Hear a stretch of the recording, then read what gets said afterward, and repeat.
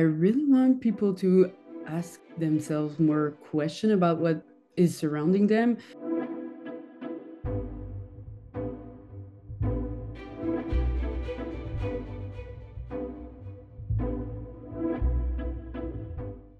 I used to study music, in fact, drums. When I started studying drum and practicing like 4 6 hours a day, I had like a lot of fatigue going on, and sometimes I wouldn't have like inflammation or fever.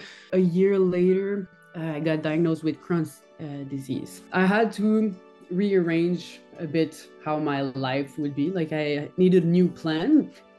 I saw some cool videos on Instagram that made me really excited about microbiology. Like I really developed a huge passion. I would do like Microscope until 3 a.m. I was wondering like what could I do like in this specific field. So I decided to like dig into microbiology.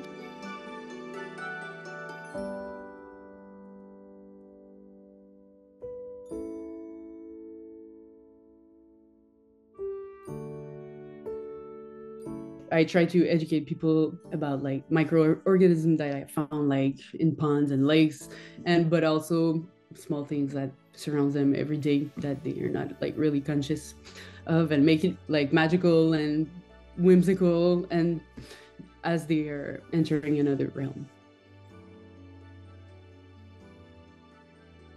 What really got the audience attention was when I started putting random stuff like bird poop under the microscope, like anything I would see around me.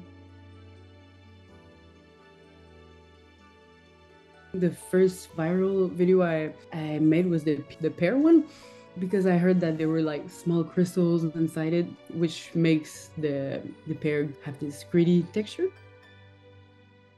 People are freaking out. Sometimes they're saying everything is fake because it looks like too good to be true.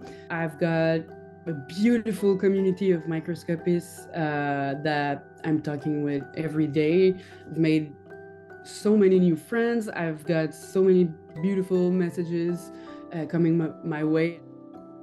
I really want people to ask themselves more questions about what is surrounding them, and to make them like realize how precious and beautiful life is, or even something that is not even alive, just small details that we don't really give attention at all.